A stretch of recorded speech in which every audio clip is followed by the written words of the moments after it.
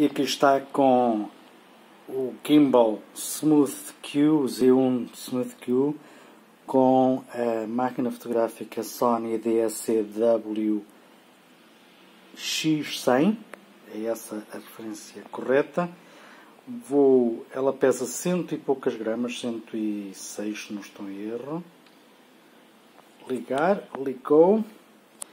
Vou agora fazer o power on da própria máquina, aqui está, e está a funcionar tudo como manda o figurino. Portanto, deixa-me lá ver se eu consigo pegar e mostrar. Portanto, eu agora, como podem ver, estou a deslizar para um lado, a fazer o pan, o tilt e o roll, já não sei qual deles é que é, e funciona 5 estrelas. Agora por acaso está virada para o lado contrário, mas por causa da filmagem. Aliás, eu posso colocar cá fora. E onde é que tu estás? Quer dizer, eu não quero virada para mim, para que é virada para o outro lado. Isso.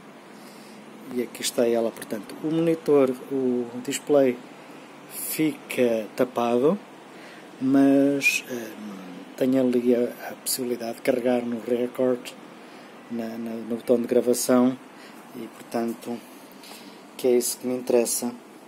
E de resto, ele está a fazer, estou a filmar do lado errado, ele está a fazer a estabilização corretamente e tal como seria de esperar.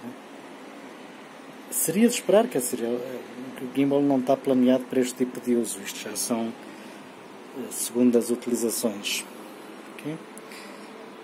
Já volto com mais testes, mais logo. Okay?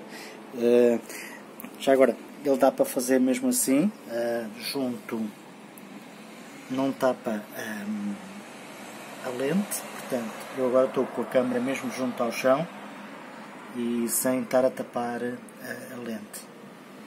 Claro que se a virar para o outro lado não dá para virar, mas